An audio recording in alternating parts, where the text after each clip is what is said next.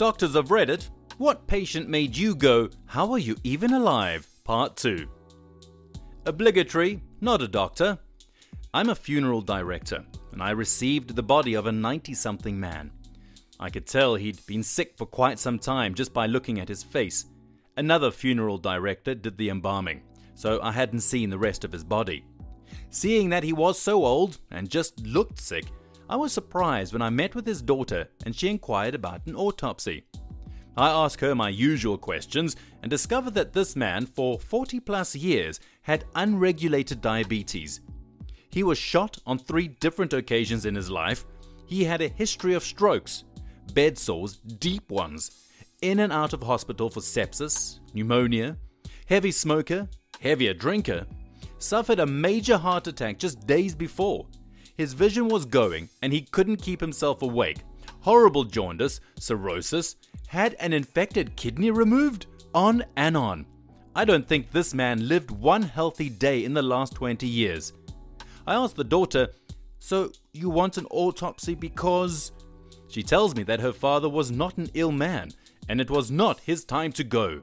She's furious I even questioned her request.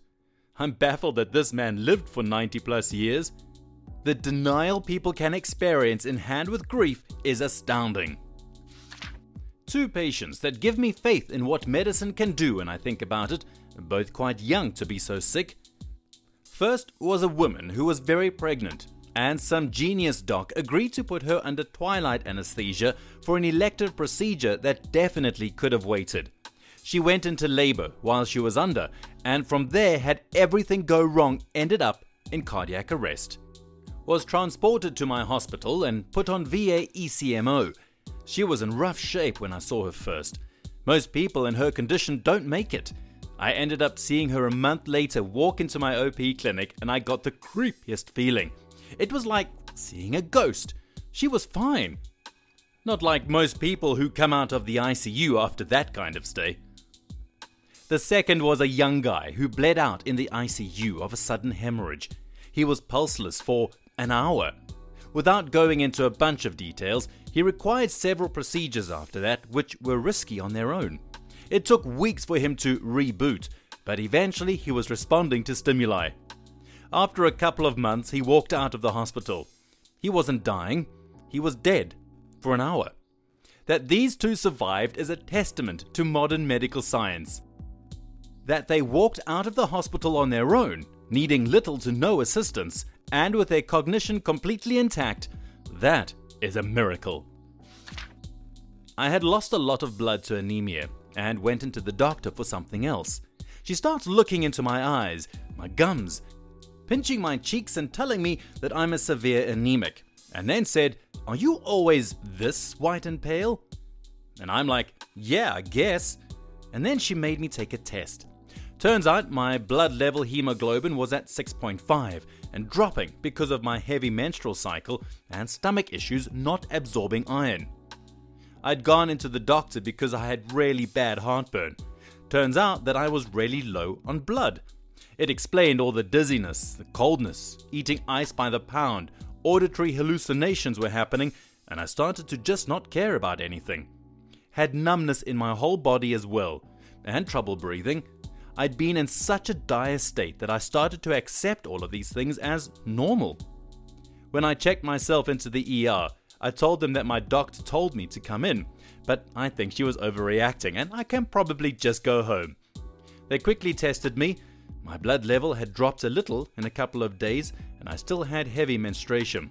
They quickly admitted me to start my blood transfusion. They said that had I waited, I would have likely gone into cardiac arrest or would have just died in my sleep. After the blood transfusion, I felt amazing. I could breathe and my skin color was back. I had a patient in the emergency room who had been involved in an awful car accident where firefighters and paramedics spent an hour trying to just get him out of his car. Reportedly, he attempted to walk to the ambulance, and when he arrived he was awake and talking. Confused speech, but still. Then paramedics signaled the back of his head to me. His skull was popped open on the back so much that I could see inside. We paged the brain surgeon immediately and the patient was taken directly to the operation theatre.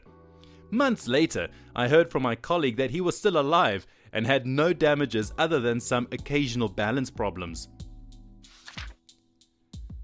So not the doctor, but the patient. I had a super bad allergic reaction that was a specific type of allergic reaction that was deadly on its own. It would have been deadly if I had only taken a small bit of the medicine I was allergic to, but the doctor that prescribed it accidentally prescribed about 10 times more than what the maximum dose for that medication is supposed to be. So not only was I super allergic, I was also overdosed on what I was allergic to. So that led into weeks of me being in the ICU and doctors thinking I had about a 3% chance of surviving at best. Every time I was conscious and had family visiting, a doctor would tell me to make the most of it because I probably wasn't going to make it for their next visit. Eventually, I somehow recovered, but for about 2 years after, I was still regularly going to several doctors to make sure different things were okay that were affected by it. Every single doctor I went to would hug me and would have other doctors and nurses come in and say something like, "Hey, you don't remember this because you were unconscious at the time, but I helped restart your heart." Or, "I was the person that vacuumed the blood and pus out of your throat that was blocking your air path," and they were all just amazed that I had made it. It's been about 8 years since it all went down, and I've run into several of the doctors and nurses around the city, and they still recognize me and still hug me. It amazes me in how such a large city with such a huge hospital that gets the most extreme medical cases from around the world that they still remember me being there. Not a doctor, but was the patient. When I was in boot camp, I developed an upper respiratory infection during the second phase. I didn't want to get dropped back a platoon, so I gutted through. I got back and went to sick call where they treated me for a host of things. When they x-rayed my chest, the doctors came out with my films and literally asked, "How the hell are you still alive? Your lungs are so full of mucus you should be dead." Turned into walking pneumonia at some point. I also had athlete's foot that turned into cellulitis and my last wisdom tooth yanked. So the combination of meds they had me on was enough that I don't even remember that week at all. Not a doctor, but a patient. I was in the hospital after a pretty gnarly four-wheeler wreck. I was destroyed, fractured my skull, broke 3 ribs, my right shin, it was sticking out of my leg, broke my collarbone, my right arm, had some pretty bad cuts and bruising, fractured 3 vertebrae in my lower spine, and internal bleeding. I've had a pretty high threshold for pain basically my entire life because I've always been clumsy or stupid, but that was awful.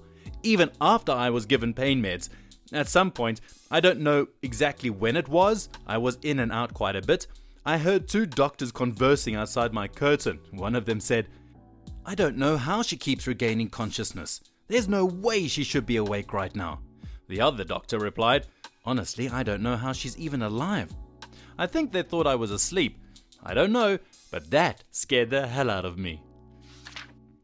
I'm not a doctor, but I did meet a patient who fell from a 5-story building, landed on his upper back, woke up in the hospital the next morning, and got up walking around like nothing ever happened. Barely a scratch on him. Think about it every time I'm in a building with at least 5 stories. Just looking down like, how in the world did this guy walk away from that like he fell off his bike and took a nap? Actually, I've seen worse injuries from someone falling off a bike, lol. Upper back? Might have used proper breakfall technique and taken only a fraction of the impact force he would have otherwise. I'm a midwife, and we have patients who have massive obstetric hemorrhage, MOH, which is classed as any blood loss over 2 liters. This can happen for a variety of reasons. We had a patient who unexpectedly started hemorrhaging following an uncomplicated normal vaginal delivery and just couldn't stop it. As soon as we pumped blood in, it hosed out. The doctors had to perform an emergency hysterectomy and the bleeding stopped. I think it's fair to say we were all shocked, not just at the incident itself, but at the fact that this woman lost 8 liters of blood. Also, she spent just 1 night in intensive care before she was back on the ward, caring for her newborn, and she was home within a week. Women are bloody awesome, excuse the pun.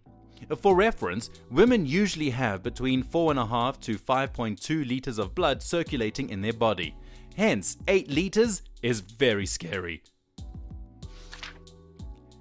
This was many years ago, so I can't recall the exact details, but basically, we had a lady on ventilation with sepsis and multi-organ failure, renal failure, respiratory failure, metabolic acidosis, deranged liver enzymes, the whole works. We counseled the family and they agreed to withdraw life support, so DNR was issued and we took her off her ventilator. A few days later, she's still around, unconscious, still in full-blown sepsis with multi-organ failure, but brainstem functions were there. I remember looking at her charts with my registrar, I think resident in the US, and my registrar going, "But how?" Then one day, maybe about a week on, during visiting hours, the patient's son approached us before he left to thank us for looking after his mother. His parting words were, and I kid you not, "I don't know if it's relevant, but my mother practiced black magic." My registrar made the ward sister contact the hotel chaplaincy team to inquire if they do an exorcism. They don't. My blood sugar was less than 1,000 when I was diagnosed with type 1 diabetes. I was less than a year old. My mom had taken me to the doctor's office 4 times in 3 days, but the nurse called her a nervous mom and sent her home. Also diagnosed with Addison's disease a couple of years ago, I'd probably had it for months and had been living on my own in a town where I knew nobody. The day I got home, I basically had a conscious blackout. Happened a few more times over the next couple of weeks, and I lost the ability to sense low blood sugars. When I was finally hospitalized, I was an Addisonian crisis. Took them 3 days to bring in an endocrinologist, and he knew what was wrong within minutes. They told me my heart would have stopped within a week due to a low sodium, high potassium.